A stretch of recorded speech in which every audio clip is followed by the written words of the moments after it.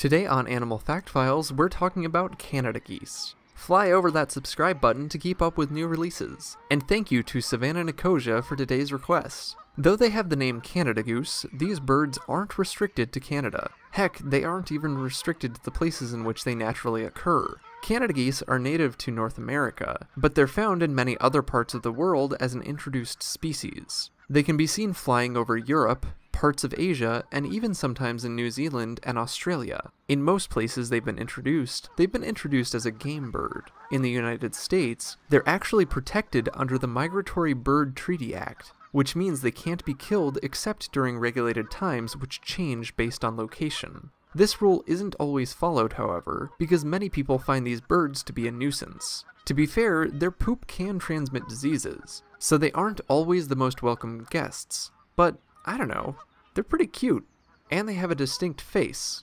Well, sort of.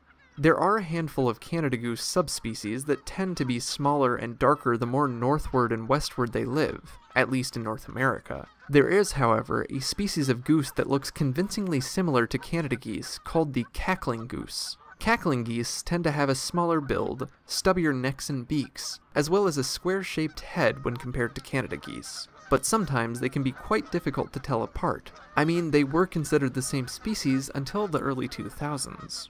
Canada geese themselves can range in size depending on the subspecies, but average about 15 pounds in weight and have a 5-foot wingspan, with males appearing just the teensiest bit bigger than females. Canada geese can live at least a decade in the wild, though the oldest recorded captive Canada goose lived to be nearly 80 years old. Canada geese love to eat grass and other plant materials like seeds, roots, and berries, though they'll also eat crustaceans and other arthropods, especially if they're raising chicks. These birds generally mate for life and begin mating at about 2 or 3 years of age. Many Canada geese migrate to their northern breeding grounds where the female builds a nest and the male protects her during incubation. However, recently some Canada geese have made use of human-made landscapes, like grassy fields and agricultural lands, to safely raise a family while remaining in one place year-round. So at this point, they don't all migrate, and that's thanks to us. Canada geese like large open areas, usually with a source of water, and without tall grass because it allows them to see all around without worrying too much about predators. The taller the vegetation around them, the easier it is for predators to hide within. Predators to Canada geese include foxes, coyotes, skunks, raccoons, and other birds like ravens, gulls, and crows. If a nest is successful, an average of 6 chicks will hatch about a month after incubation, and they leave the nest almost immediately. They'll stay with their parents, and sometimes other groups of parents and their babies, until breeding season the following year. When they fly, they do so noisily.